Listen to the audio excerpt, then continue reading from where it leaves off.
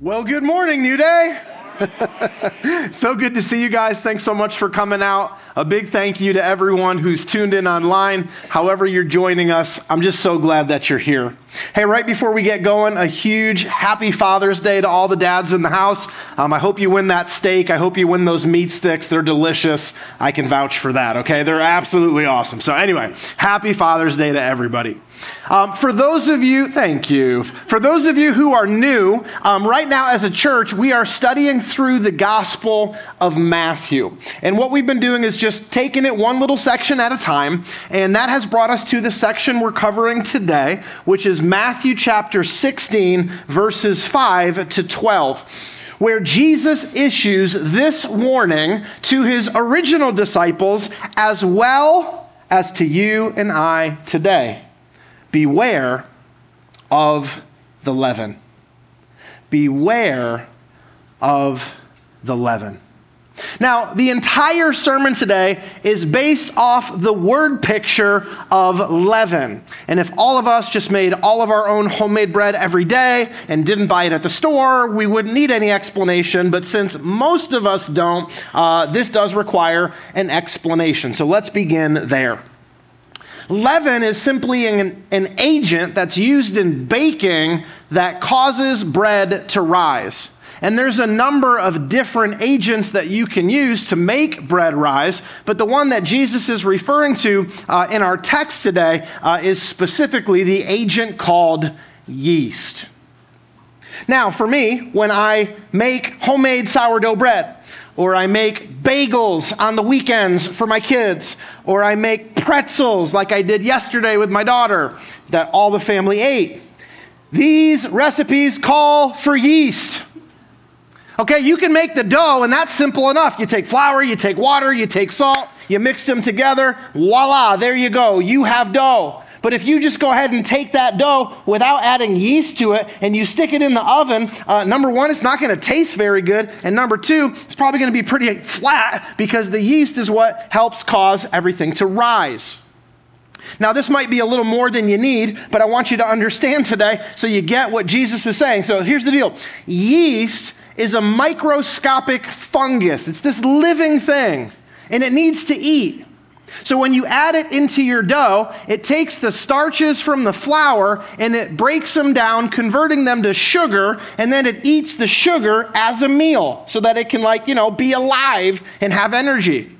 Well, just like you and I, after we eat, after yeast eats, there's a waste product. No, it sounds gross, but that's how it works. And the waste product of yeast is carbon dioxide. And carbon dioxide is what causes all those bubbles. So after I make a fresh loaf of sourdough bread, take a look. When you slice it right down the middle, you see all those little pockets of air, all those air holes. It's called crumb structure. Well, long story short, the carbon dioxide was trying to escape out, but it couldn't go out. So instead, it went up. And it causes those bubbles and causes the bread to rise and also causes everything to taste delicious. So here is the deal. Here's why I mentioned all that information. Simply put, what that teaches us about yeast is this. Yeast influences the dough. Yeast influences the dough. And now that you know the nature of yeast, that it influences, now we're ready to dive into our text. We see 5 things in the passage we're studying today. The dilemma, the directive, the discussion, the disapproval, and the discernment. And we're going to take these one at a time, beginning with, number 1, the dilemma. The dilemma.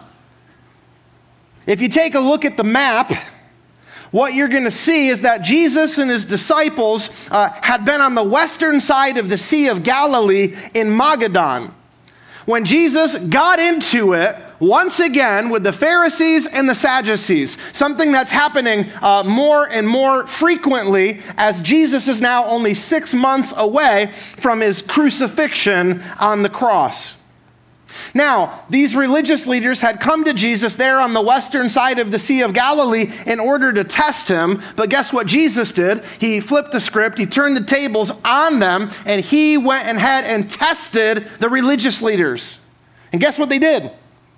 They failed the test. They failed it miserably, and they failed it publicly.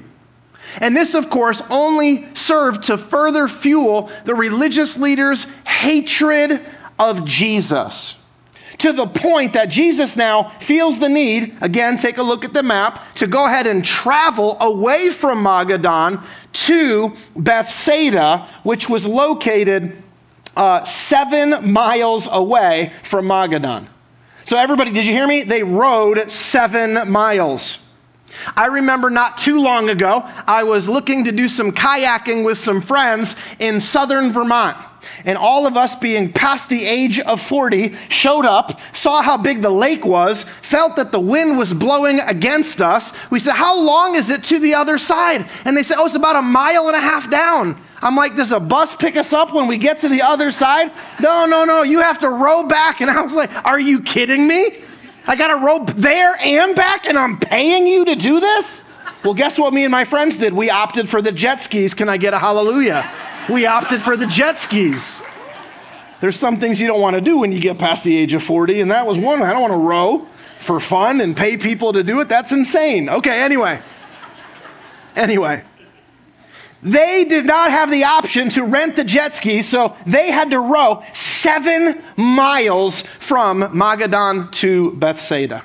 So naturally, by the time they arrived on the shores of Bethsaida, they were tired and hungry. And it was right at this time, when their stomachs were growling, reminding them that they were due to eat, that they realized that they had forgotten to bring any bread. Now, Mark's gospel informs us that they had 1 loaf of bread to split between the 13 of them, the 12 disciples plus Jesus. And this was a real problem because of where they are. Remember, geographically, they're on the outskirts of Bethsaida. This was the same location where Jesus miraculously fed a crowd of some 25,000 people. And do you remember what we learned about Bethsaida when we were in that passage? We learned that it was a desolate place.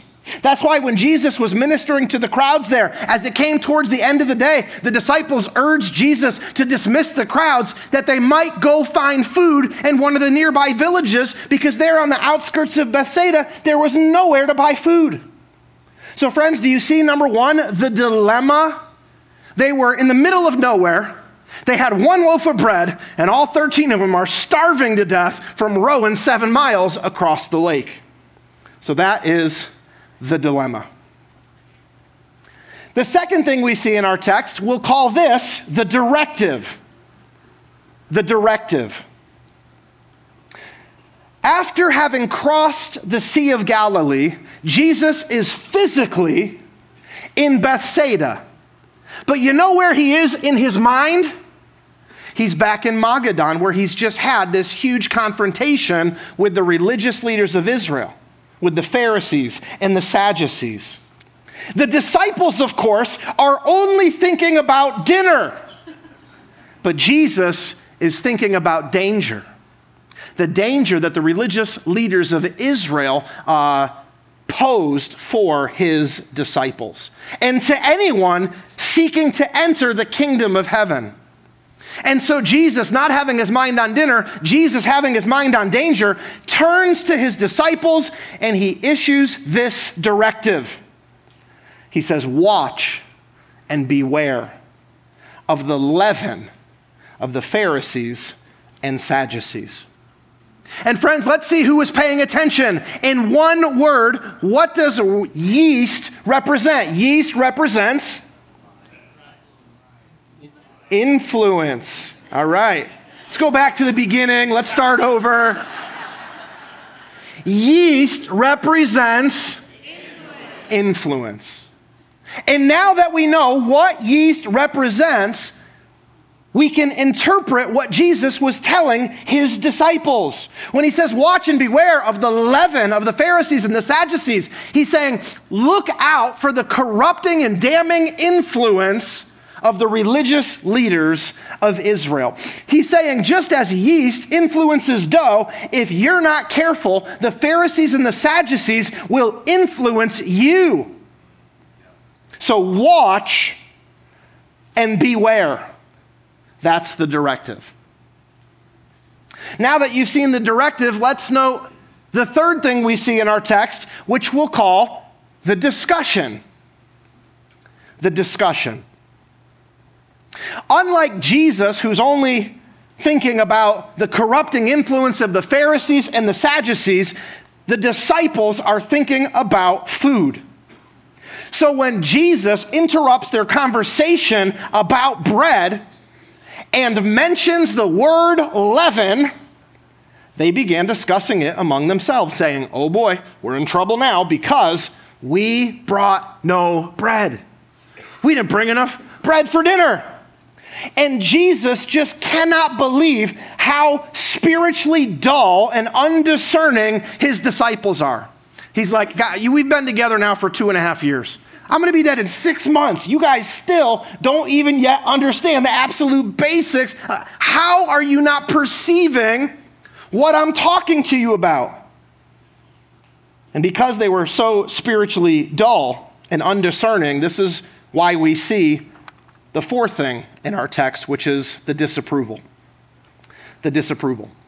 So here Jesus is, he's trying to teach his disciples a lesson about the corrupting influence of the religious leaders of Israel, but his disciples are just so spiritually undiscerning and spiritually dull that Jesus has to take a time out and just say, hey, we're going to get back to the lesson in just a minute, but can I do a little parenthetical correcting before we get back to the lesson? They think that Jesus is upset about them not having bread. So there they are worrying about dinner. And because of this, Jesus now says to them, picking up in verse 8, "O you of little faith." So do you see the disapproval? "O you of little faith. Why are you discussing among yourselves the fact that you have no bread? Do you not yet perceive, even though you've been with me now 2.5 years? Do you not remember the 5 loaves for the 5,000 and how many baskets you gathered? Or the 7 loaves for the 4,000 and how many baskets you gathered afterwards? How is it that you fail to understand that I did not speak about bread?" So here's what's going on. Jesus is saying, why are you worrying about not having food for dinner? Friends, where they are is in Bethsaida. It's the exact same location where only a few months ago there were 25,000 mouths to feed and only 5 loaves of bread. But for Jesus, that wasn't an issue. He miraculously multiplied the 5 loaves. He fed every single mouth. And to boot, there were 12 baskets full of leftovers. Shortly after Jesus performed that miracle for the Jewish people, he relocated southeast to the Gentile region of the Decapolis. And in the Decapolis, there was another bread shortage. This time, there was roughly 20,000 mouths to feed, and there was 7 loaves of bread. But once again, this wasn't a problem for Jesus. He miraculously multiplied the 7 loaves to feed the some 20,000 people that had gathered to hear him teach and to experience him healing. And there were 7 baskets of leftovers to boot. So Jesus, in effect, is arguing from the greater to the lesser. He's saying, if I can take 5 loaves of bread and feed 25,000 people, if I can take 7 loaves and feed 20,000 people, how much more so can I take 1 loaf and multiply it to feed 13 people? So again, how can you think that my concern is that we're not going to have enough food for dinner? So you see, Jesus is expressing disapproval in his disciples for not having enough faith to trust him to provide. Well, Having made it abundantly clear that his concern was not dinner, rather danger, Jesus now returns to the lesson he's trying to teach his disciples before he dies. Once again, Jesus repeats the directive. He says nothing more, nothing less than exactly what he first said. Beware of the leaven of the Pharisees and Sadducees. Now, what you would expect to see here is a bunch of explanation, because Jesus said this statement and they were totally confused what Jesus meant by what he said. So what we expect to see here are a bunch of explanatory notes where Jesus is like, okay, and I know I said it before, but you weren't getting it, so let me just it's like this. Let me give you an illustration. Let me explain it deeper. He doesn't do any of that. And it seems that what Jesus is doing is he's saying, guys, this is not the first time that I've taught about leaven. I need you to think.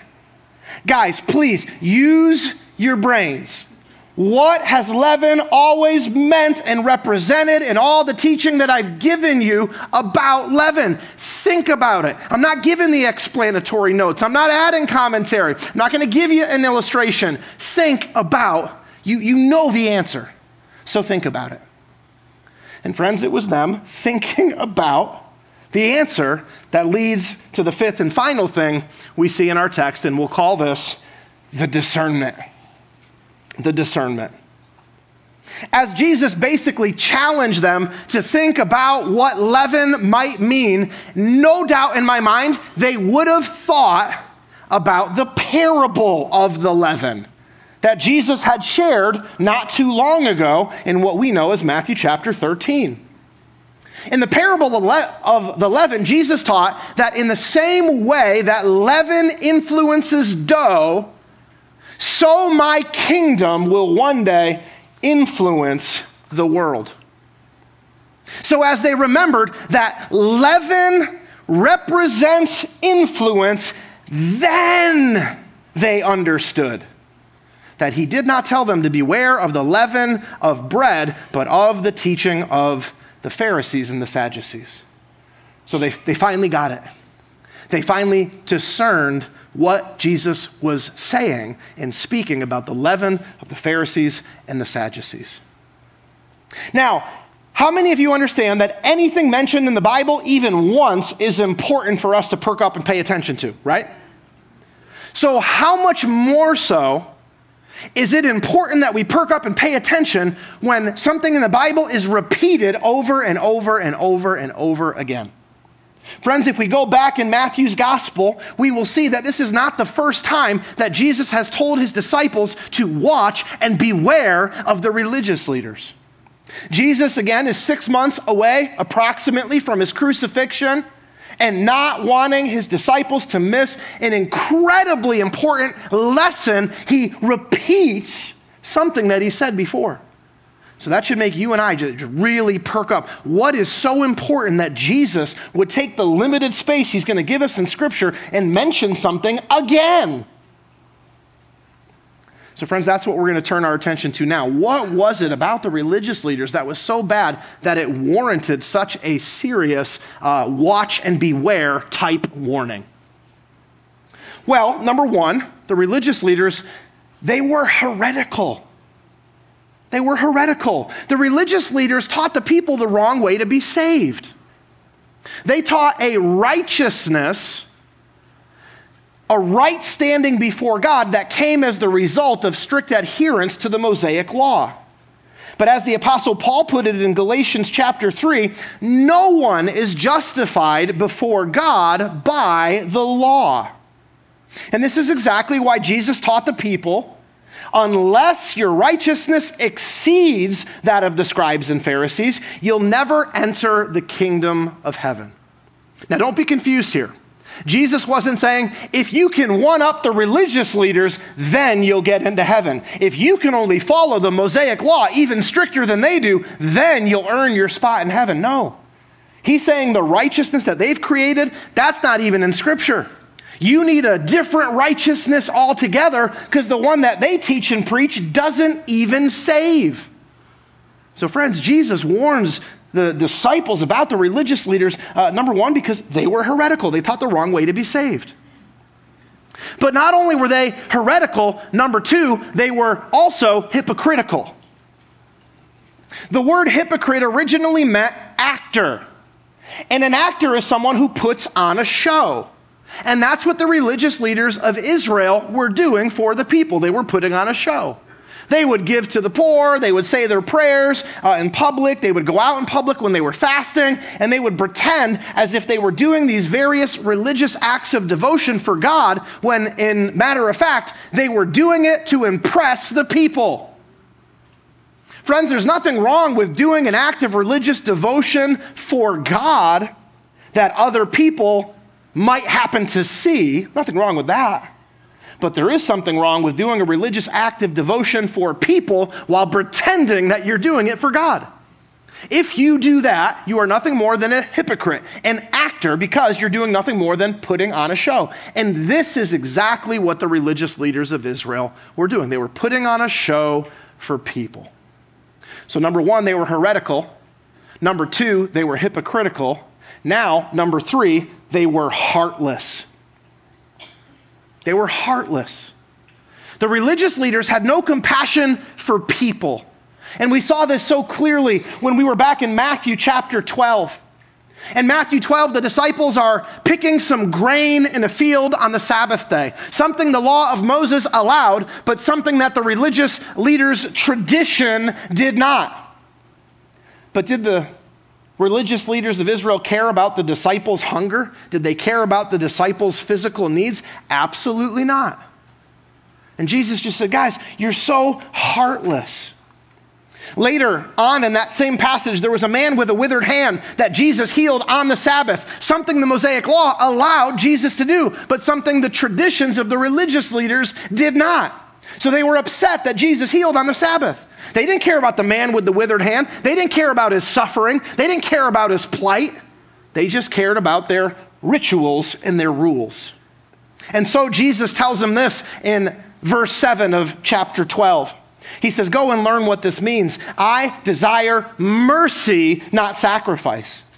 Mercy here is compassion that wells up within us, that moves us to act on behalf of the person who is suffering or in need. Jesus' indictment against the religious leaders was that they actually cared more about their animals than they did people. Because if one of their sheep or donkeys fell into a pit on the Sabbath day, they wouldn't hesitate to reach down and pull it up, giving the animal the help that it needed, but they didn't share this same level of compassion and care and concern for people. So do you see? They weren't just heretical, they weren't just hypocritical. Thirdly, they were heartless. And now fourthly and finally, they were also hollow.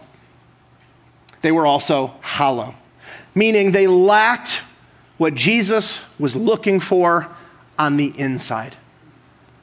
The Bible teaches that true religion is a religion that springs from the heart. But the only religion the religious leaders had was a religion that was all external. Jesus said, oh, I don't only care that you don't murder people, I also care whether or not you have hatred in your heart. You see, it's a heart issue, because it's hatred in the heart that leads to murder. Jesus says, it's not enough that you don't commit the external act of adultery. I also need you to not lust in your heart, because it's lust in your heart that leads to the adultery. And true religion is religion of the heart. He says, I want you to give to the poor to help those in need. I want you to pray. I want you to fast. But do you know that doing these external acts is not enough? They have to emanate from the right motivation in the heart if they're to be acts that are pleasing in God's sight. But everything they did was external, not internal. And that's why Jesus told his countrymen in Matthew chapter 15, verse 8, that God had this complaint against them. This people, they honor me with their lips, but their heart is far from me.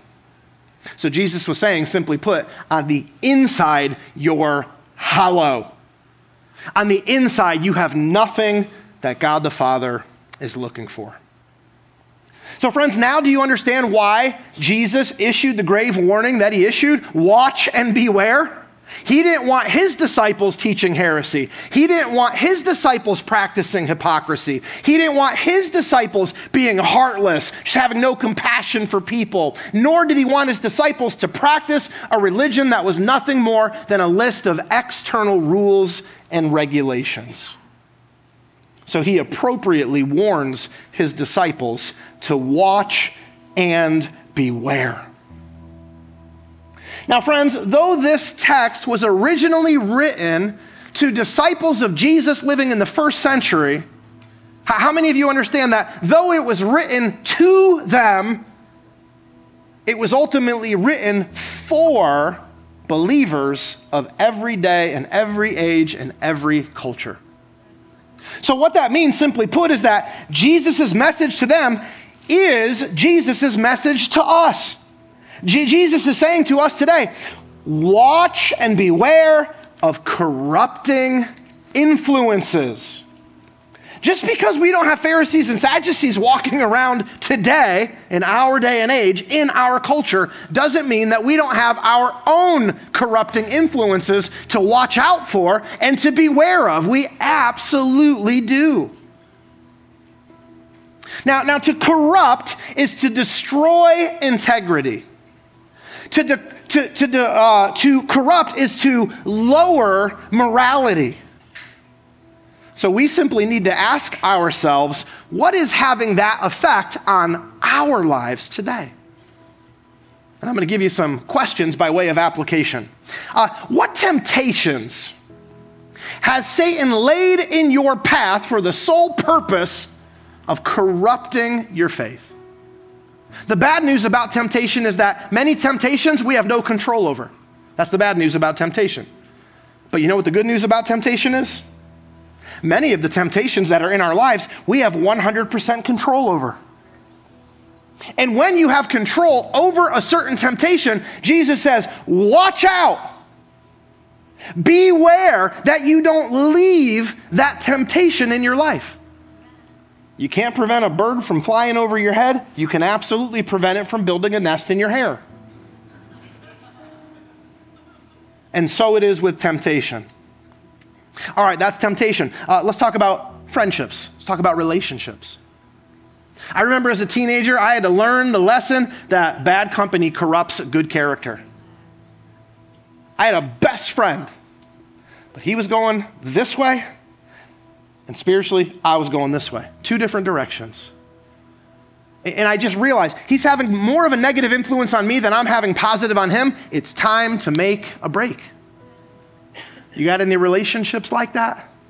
It's good you're trying to win them to the Lord, but if they're having a more negative influence on you than you're having positive on them, now it's your own soul that's at risk. Time to break the relationship up. Speaking of relationships that need to be broke up, sometimes you have professing believers dating someone that is not a Christian. Nowadays, we call that missionary dating, to give something that's forbidden a nice little title that makes it sound okay. But you know what the Bible calls it? Being unequally yoked. You know what the Bible calls it? Being a disobedient disciple of Jesus. Let's pretend that you're unsaved person. Let's pretend you got a chair right here, okay? You got a chair. And you're standing on top of the chair. Is it easier for your unsaved person to pull you down? Or is it easier for you on the chair to lift them up? The obvious answer is that it's way easier for them to pull you down into sin than it is for you to pull them up to Christ. And that's why the Bible says, do not be unequally yoked. Let's talk about entertainment. Social media is one of the big ways that we entertain ourselves today. And just to be clear, I'm not saying it's wrong in and of itself.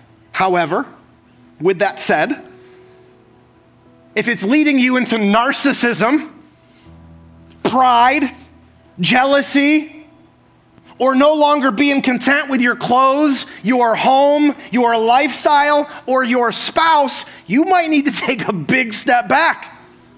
Because don't think you can expose yourself to something without it having an influence on your life one way or the other. Watch out. Beware. Let's talk about television, movies, music. I'm not saying to abandon all of these things or any of these things. I am saying be discerning, lest these things serve to morally corrupt you and your faith and bring it down. Remember, to corrupt is to bring someone down morally. To corrupt is to destroy integrity. When you come to church on a Sunday, what you hear is roughly 40 minutes of instruction where you learn God's morals and values and worldview. Statistically, though, most people are watching 3 to 4 hours of TV a day. So 40 minutes once a week at church, 240 minutes daily times 7. Not a great mathematician, that's a lot of minutes.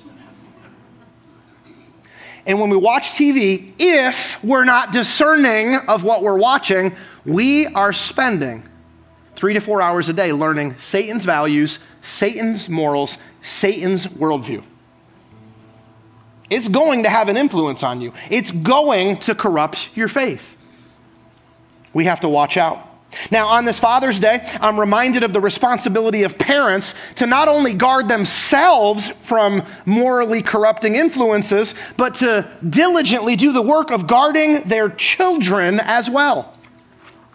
Dads, on the Father's Day, let me talk to you just for a second. We take pride in our role as protector of the family.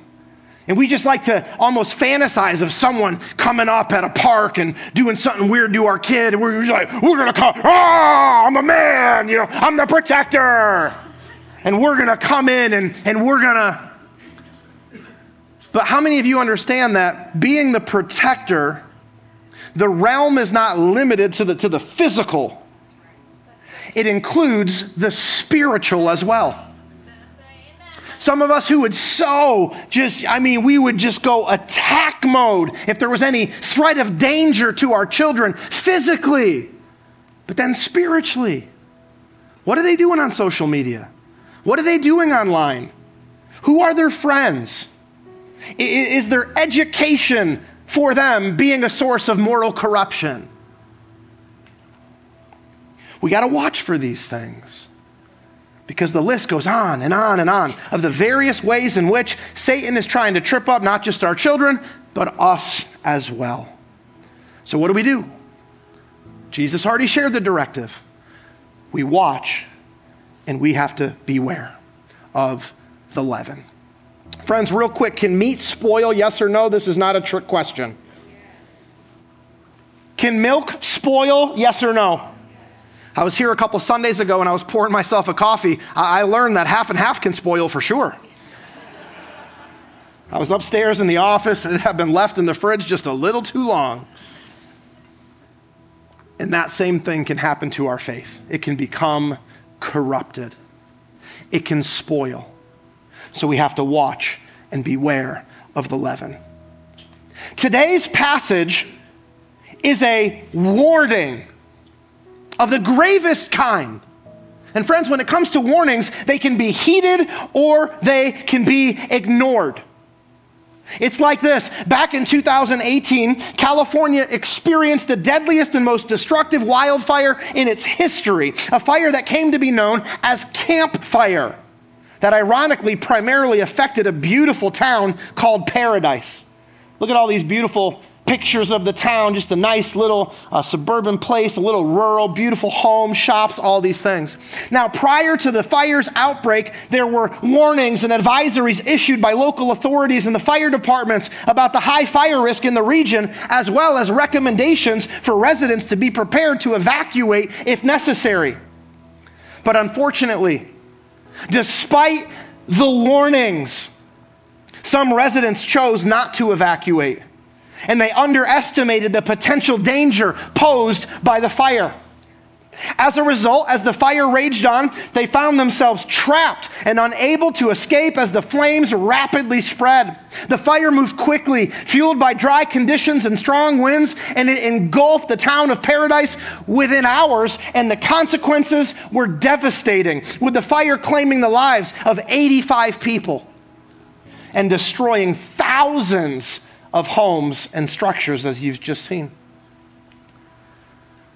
And the tragedy of this event reminds us of one thing. It's so important not to ignore warnings, especially when they're given to us by God. Oh, Matthew wrote the passage, but it was God, the Holy Spirit, who inspired him to write. So when Matthew says, hey, it's about beware and warn, no, that's ultimately God, the Holy Spirit, saying, watch and beware of the leaven. It's God the Son telling us, watch and beware of the leaven. So we need to heed the warning. Church, I want to end today by praying for you, specifically a prayer of spiritual protection. Because that's what we need living in this crazy world that we live in with so many different sources of negative spiritual influence. So if you'll let me, I'd love to close our time together by praying for you. So if you want me to pray for you, just close your eyes, bow your head, just get in a posture of prayer. Leave them open if you want, whatever. Just get in a posture of prayer. Let me pray for you. Heavenly Father, thank you so much for this text, for this warning. It is our desire not to ignore it, rather to heed it. Help us, we pray. And Father, I pray for the people of New Day Church. We read in John 17 of Jesus' prayer for his disciples, and he said, my prayer is not that you would take them out of the world, but that you would protect them while they live in the world from the evil one. We read in 2 Thessalonians 3 that the Lord is faithful and he will strengthen you and protect you from the evil one. And Father, that's my prayer today for the people of New Day Church, that you would protect them from the evil one and from the morally corrupting influences in this world that Satan is ultimately behind. God, I pray, give the people of New Day Church eyes to see when a corrupting influence enters their lives, and give them your heavenly perspective to see it for what it is, a dangerous fire that will take their life, spiritually speaking, if they don't heed the warning that Jesus issued today to beware of the leaven. Father, we pray for your help, and we ask in Jesus' precious name, amen. Amen. Amen. Thanks, Mike. Yeah, give God some praise. Okay. Well, we just learned a very powerful lesson. Beware of the leaven. Beware of any corrupting influences in your life. Keep your faith pure. But for some of you here today, this might be your first time at New Day. This might be your first time at church in general. And if it is, I'm just so glad that you're here. Because before you go, I want to take a second and just share with you what our faith is in. And our faith is in Jesus. Our faith is in the fact that when we were guilty of sin, we're guilty of rebellion against God, God loved us so much that he didn't want us to have to pay the sin penalty, which is death. He loved us so much that instead, he sent his one and only Son, Jesus Christ, down to earth. Jesus lived a sinless life. Jesus died anyway. He didn't die for his own sin. He died for my sin, and he died for your sin as well. When we put our faith in Jesus, when we say, Jesus, forgive me, forgive my sins, Jesus, make me new, save me from the penalty of sin, which is death, he will. All we have to do is put our faith in him. When we keep that faith pure, when we believe that Jesus is the Son of God and that he died and rose again to forgive us for our sins, we no longer have to look forward to that sin penalty of death. Instead, we have eternal life in heaven. That's what God ultimately wants for us. That's what I have for myself because I've put my faith in Jesus. And if you haven't put your faith in Jesus yet, it's my prayer that you'll do that today so that you can have the assurance of eternity in heaven as well. So if you want to make that decision today, that is the best decision you could ever make. And I want to make sure that you get a Bible before you leave. So to get that Bible, just let me know that you got saved by taking out your welcome card and checking off the box that says, I have decided to make Jesus my Lord and Savior. Bring that out to guest services in the foyer before you go. We'll celebrate with you. We'll give you your Bible there. And if you're online, I want to get you a Bible as well. We're going to mail that to you when you either use the QR code on your screen or when you use the link coming up in the chat right now. So if you just got saved today, congratulations. We're all so happy for you. All right, that's all we have for today. Thank you so much again for coming out. Happy Father's Day to all you dads, and God bless the rest of your Sunday. Thanks for experiencing this message with us. Do you want more New Day Church in your life? Well, please like and subscribe on YouTube and follow us on Instagram and Facebook. Want to take a next step in your faith? Our Church Center app is the best place to get more connected. So just download the free app on your app store today and be sure to choose New Day Church in Enfield, Connecticut. We are able to offer this sermon and all others like it only because of your faithful financial support. Thank you to all of you who so faithfully give each week. If you feel led to support our ministry financially, just go to our website at newdaychurch.cc/give. Thank you in advance. May God richly bless you, and we hope to see you again real soon.